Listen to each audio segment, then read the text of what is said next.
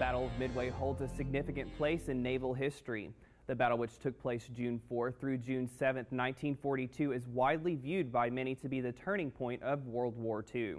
During the battle, the U.S. Pacific Fleet sank 4 Japanese carriers that were involved in the attack on Pearl Harbor. In commemoration of the battle's 71st anniversary, historians from the Naval History and Heritage Command, Pentagon operation leaders, and representatives from the USS Midway Museum will participate in a discussion panel. It will look at how naval capacity in the Pacific affects the interests of the nation today. The panel will be aired live June 3rd at 2 p.m. Eastern Standard Time from the Pentagon through Google Hangout.